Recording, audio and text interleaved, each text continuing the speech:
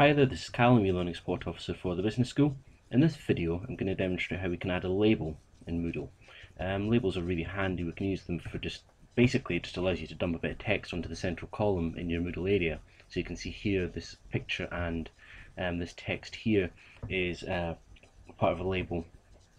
Further down I've got kind of big blocks. Again, here we've got an image and some text there, which is a label. Now, I'm not going to demonstrate how we add an image.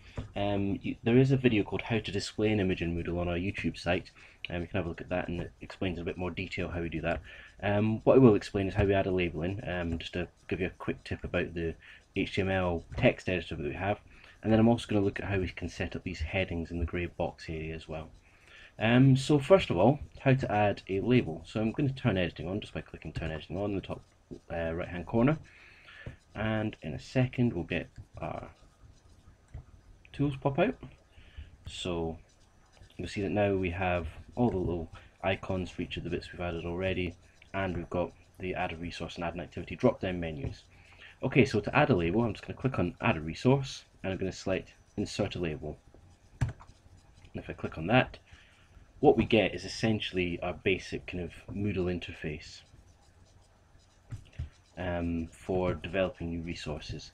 But all we get is we get this one text box. So I'm going to just put in hello, this is a demo text box.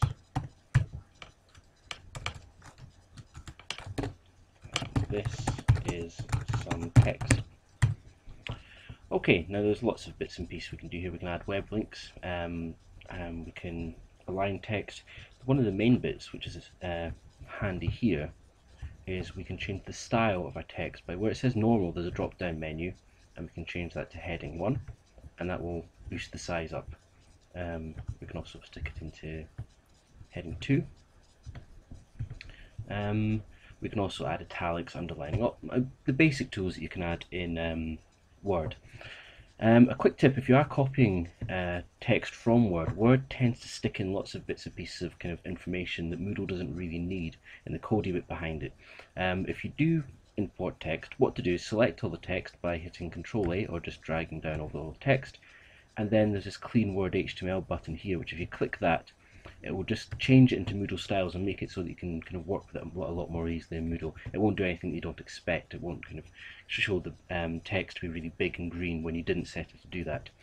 A couple other quick buttons here which are handy is there's this toggle HTML source, which if we click that, it goes into this HTML code. For anyone that's kind of savvy enough to be using HTML code, that can be handy. Also, this is a really small window to work in, so if we click on this arrow, then it will just enlarge the space we have to work with as well, so we can start to work in a bit of a bigger window. But for now, that's all I'm going to put into my label, and at the bottom of the page I'm just going to hit save and return to course. And when Moodle ticks over, I'll just scroll down, and you can see that now we have this bit of text that's been placed in. Okay, so that's how we just add in our text.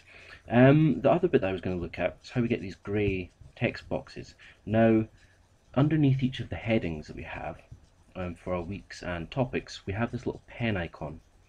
Now, I'll just snip down to one just below here, which isn't in a grey box, which is my basics and essentials. I can tell that it's the kind of the heading for the week because it's below that yellow bar, but above this little pen.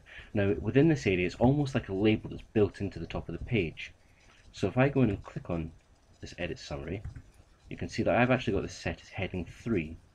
Now, within the kind of the label for the start of the week or topic, now it's only within these ones. If we set this to heading 2, you'll see that there it makes it a little bit bigger.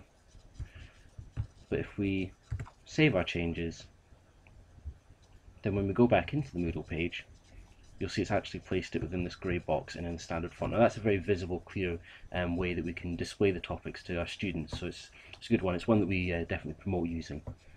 Okay, so that's how we add a basic label, and then also how we manipulate that label just at the top of the topic as well.